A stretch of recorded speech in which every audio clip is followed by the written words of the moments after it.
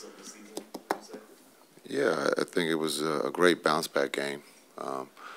The way we played, I thought against Toronto, I thought the guys again executed the game plan, and I thought everybody participated, but I thought Luka set the tone, Kai, those two set the tone tonight, and the guys followed.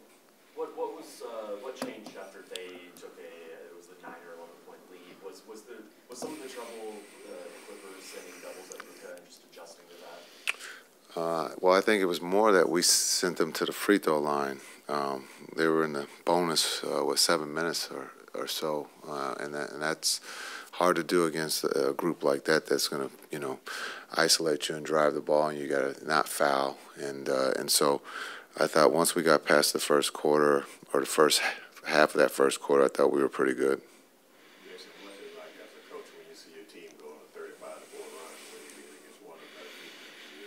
Yeah, again, I thought being prepared for the Reds or the switches, and then also just the double teams. I thought everybody was alert and made plays, and with all that being said, you got to make shots, and I thought everyone made shots. Even Luka was making a lot of shots there in that run. Yeah, that's where the league is today. There's a lot of scoring happening right now.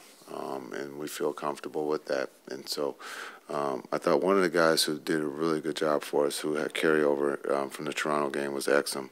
I thought Dante did a really good job of pushing the pace and getting us out and getting us some easy looks. But when you can score that many points in a half, those guys are pros. The Clippers are a good team. It's just a matter of time when they click, and we just caught them early before they're ready to go. Yeah, he had a big underrated shot tonight. When they were making their run, he made a big three for us, and no one's going to really talk about that. But there was talk maybe on the bench of bringing Kai back at this point. With the tournament and the rules, we were already in the hole a little bit with the 11-point loss to Denver, so we were trying to figure out who can keep us above 20 to try to get out of that hole. And so I thought, Curry made a big shot for us that no one's going to talk about, but that stopped the run and also kept us up there at the 20-point margin. Kyrie, yesterday, last game, said that you called them soft. How do you think this team responded to that? Yeah, I thought they were great. Sometimes you don't have to tell everybody what I said. But no, I saw that. He let everybody know. I thought everybody responded in a positive way. It wasn't that I was making something up. That's what I felt. And I thought the guys responded. I thought we were physical. The Clippers are a big team. I thought Toronto was, they were physical with us, and we kind of backed down. So I thought the guys did a great job of responding to that comment. You mentioned Dante's impact. What do you like particularly when he plays alongside Kyrie and Luka? Yeah, one, they trust him with bringing the ball. His pace is something that we've been looking for, and he's done it with Kai and Luka both out there. And then his able to play make, but also to get to the rim. He's doing a great job of that for us with those two. A lot of times you can wait for Kai or Luka, but he's putting a lot of pressure, on the defense. The ball's touching the paint, and then his ability to, play make is at a high level. So that's been good for us. And then he got a couple stops, I think, against Russell Westbrook towards the end of the first quarter. What do you like about his on-ball defense? Yeah, his length is big for us to be able to guard and switch and be able to guard not just the perimeter, but some bigs. And so his basketball IQ is high, and you saw that tonight. He used all his fouls well. He did great. Again, he's going to learn, how not to foul and when to foul. But I thought just being there, a lob threat, playmaker, and then also on the defensive end, being able to come up with some rebounds. And then also I thought he had a really nice block shot after a turnover and just his hustle. So his spirit, his energy is in the right place, especially being sick. I thought he did a great job. Yeah, it was great. It was our defense, and we had the pace in the game. So We said before this game we need to run, so that's what we did. What is it about this team that just you go off? I mean, I don't know if you know you got the best record against the Western Conference than any other player since the NBA merged in 1976. Yeah, I didn't know that, but yeah, I mean that's great. I don't know what to say, so that was great. Luka, I saw a few times after defense possessions, you're looking over the bench and you're pointing at them. You're trying to make sure something's noticed. Like one time in particular, you're denying a guy and it ends up, I think, being a turnover. That's just my jokes with Sweeney. He's now offensive coach, so has nothing to do with him on defense. But you know, I was just joking with him. So Sweeney, then the defensive rank thing for you is over if he's the offensive coach. Yeah, now he ranks me on offense, which is way better than defense probably.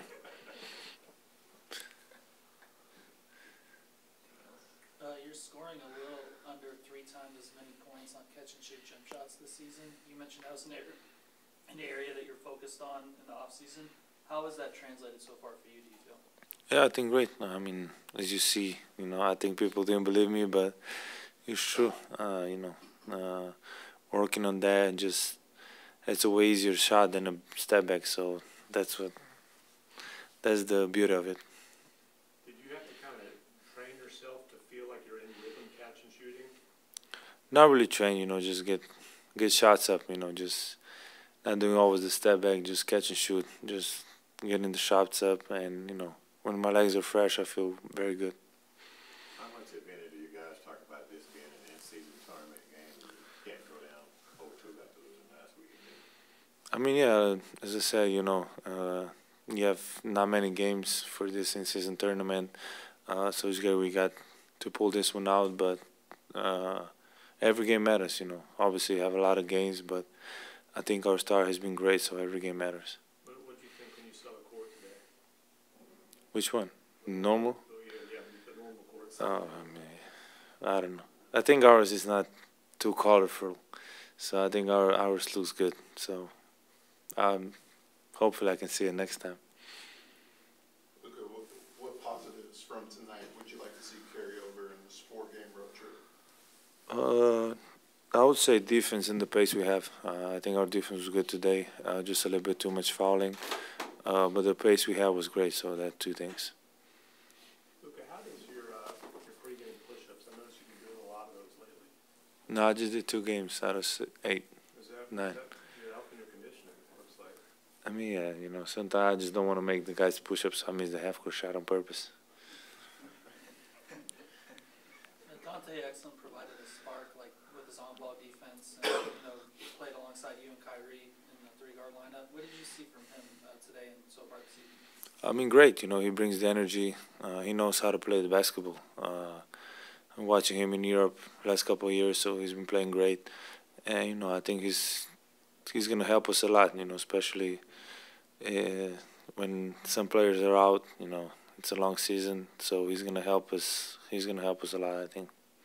Describe what went on Kyrie during that 35-4 run you guys had there in the second. Bit of luck that they weren't making shots. But outside of that, I felt like we were making them play in the half court a little bit more than they anticipated. It's a great one-on-one individual team. I think they know that in that locker room. So we wanted to make it an emphasis tonight that they had to play through each other. And they're a new group, so we just wanted to take advantage of some of their mistakes in transition and make the game easier on ourselves and get out in transition and not necessarily call a bunch of plays, but just be in the right positions out there offensively to take advantage of their defensive mistakes.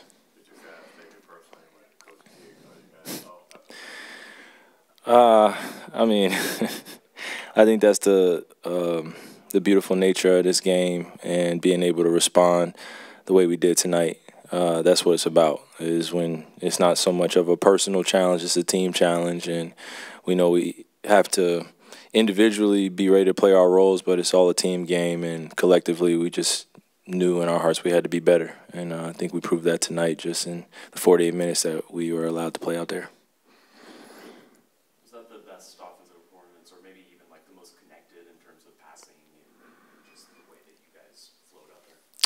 I mean, we made shots, so it looked a little better than other games. But I felt like for the majority of our games this season, we've been moving the ball well and trusting each other. And a few of my shots went down today that were timely, and felt good to just have that rhythm stay the same throughout the rest of the game as we started in the first quarter when we were down by 3. And then after that, we went on a crazy run. So, yeah. Is it difficult to not view results through the ebb and flow of shot making, something that, you just said there is a randomness to it? Yeah. Sport of basketball, man. Make it. Challenge of not getting too high with the lead and not getting too low with the big loss. I mean, and just being realistic with where we are in the season, still early. It's nothing to truly slap ourselves on the back about or celebrate right now. We just got to be mature about it. We have a stretch coming up that's going to be somewhat difficult just mentally, and we know that we have to do the little things that we didn't do the other night against Toronto in order to make sure that this trip goes well. So we don't want to harp on the past, but we know we have to still continue to get better. So I think that's the beauty of this, is just knowing what we have in front of us. It's a challenge, and just going with what we know, and that's playing hard and being able to follow the game plan and be mature about how we go about walking through and going through team concepts and just talking through those things that could potentially come up in the game.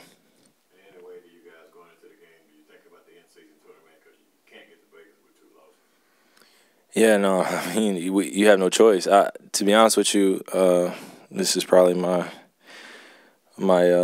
lack of awareness showing right now. But even that shoot around, I didn't even know it was an in-season game, in-season tournament game, just because I was so used to seeing the court be split in 3, and kind of the excitement. I mean, it was just, I didn't feel it this rising, but coming into game time tonight, it did feel like an in-season tournament game, and it meant something. And you can tell that the Clippers knew what was at stake. We knew what was at stake. It just felt good to get this win and put ourselves in better position to go to Houston, or when Houston comes here, and then also when we play New Orleans. So I'm excited about those challenges, and I think that's probably what the NBA wants, is just us to be locked into what that tournament means for us personally and as a team, and then going out and executing. Luka is scoring just under 3 times as many catch-and-shoot points per game this season compared to last season. Mm-hmm. You mentioned that's an area he focused on in the offseason. What have you seen from him in that area so far? I mean, he's just seamlessly playing that role, just being able to catch and shoot, stop in transition. The pace is amazing when we can flatten the defense, and then he's trailing the play. He doesn't have to move as fast, and he just comes in right in rhythm, or I'm coming right in rhythm, and the ball finds the open shooter most possessions. So we just want to continue that flow, and when Luka's doing that in transition, I mean, we're tough to beat. When he gets those threes with 16 on the shot clock, 17 on the shot clock, and it's a great possession because the defense is flattened, and we've done everything possible to be in the best positions. We've run to the corners, our bigs are running to the rim, we're playing with that pace, and then Luka comes in and just does his step back or gets to an open area on the court and then makes it easier for us. So it's good to see him appreciate that work that he put in the summer in order to translate to now. We've heard J.K. and you guys talk since camp open, play fast, play fast, play fast. How are you guys going about making sure that happens? Like, what's the key to playing with the kind of pace you want? I mean, we pushed ourselves in training camp. I mean, we had a heck of a training camp, and we have practice tomorrow. So, huh? I love practice. Come on now, man.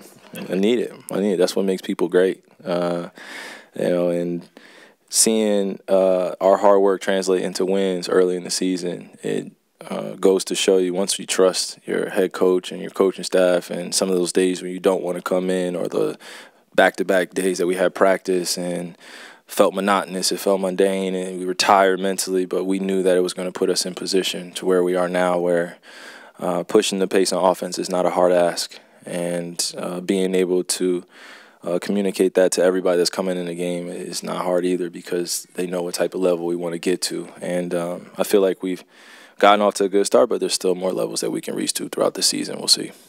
You've been on teams where there was a start type of player brought in mid-season. Last year you removed mid-season. Mm-hmm. From your perspective, what are those guys going through right now? What's that process like? Bringing James in and trying to figure things out. Oh man, they're going through what all of us humans go through is just adjustment periods to playing with other great players and playing with other great thinkers out there. And they're all students of the game. I think they appreciate the talent they do have, but it's going to take them a few more games to figure out spacing, to figure out when is the time to push. Individually, they're incredible. I think we can all echo that sentiment, but when you're playing a team game, it's only one basketball out there, and to find some offensive continuity takes time, and then to find that defensive identity, roles, it could be frustrating. And out there, I didn't feel the frustration from them, but I can tell that there was just a where do I go, type of emotion, and I'm sure we won't see that when we see them in LA as much, but right now they're just going through those ups and downs in the public forum where they are getting criticized for not winning games, even though they're as great as anyone in the league statistically and individually. So collectively, I know that they'll be better, but right now they're trying to find their way, which wish them well. But I'm glad they didn't figure it out tonight against us. We didn't want that. It could have been one of those games that they go on a crazy streak because they figure something out. So looking forward to seeing them again soon.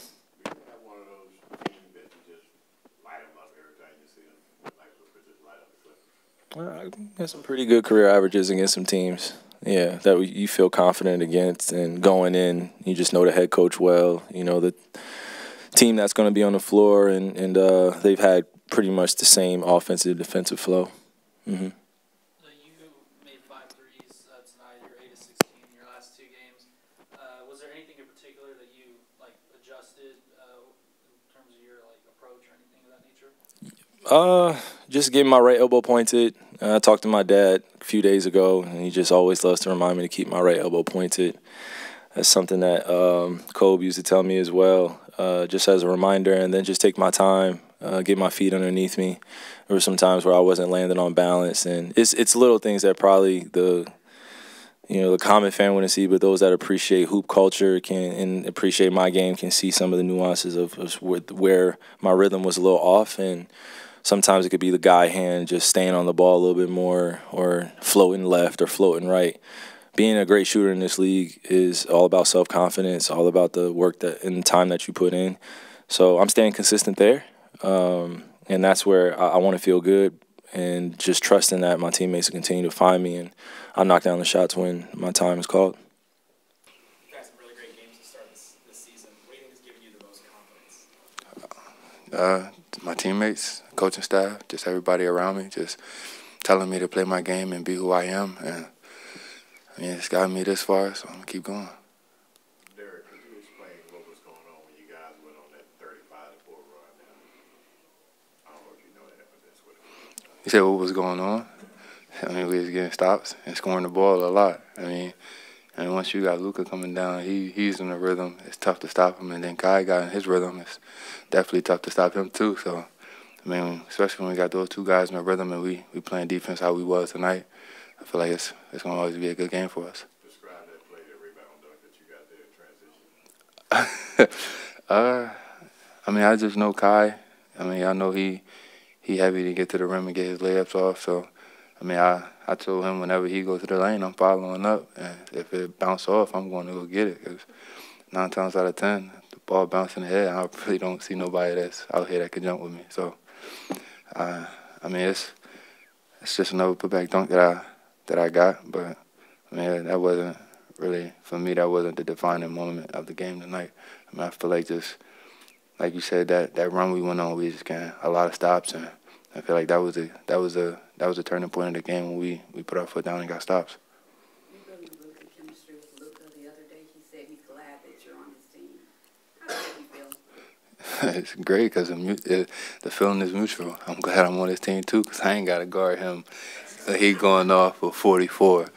So I'm very glad I'm here. I'm so happy that I'm here. I'm glad I got the teammates that I got, the coaching staff that I got, just everybody installing confidence in everybody. And I feel like we're going a long way with the chemistry and the trust that we have on the floor with each other, and I mean, just gonna keep building with that. Kyrie said that Coach K called you guys soft after that loss to the Raptors. Mm-hmm. How do you think the team responded to that? How did you take that personally? I mean, as a look up tonight, I mean, I feel like we came out here and handled business.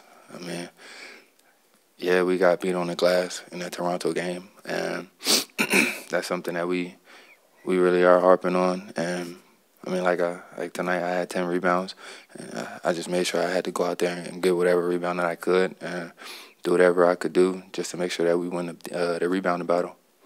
Derrick, earlier in the season, you said this is the year that you will get the recognition that you deserve. Do you think the tables are starting to turn with the play that you've had in this season? I mean, honestly, I don't know how teams scout. So, I mean, if it ain't, then it ain't. I really don't care. I'm gonna keep playing the way I'm playing and doing what I gotta do to help my team win these games, and I'm gonna just be who I am.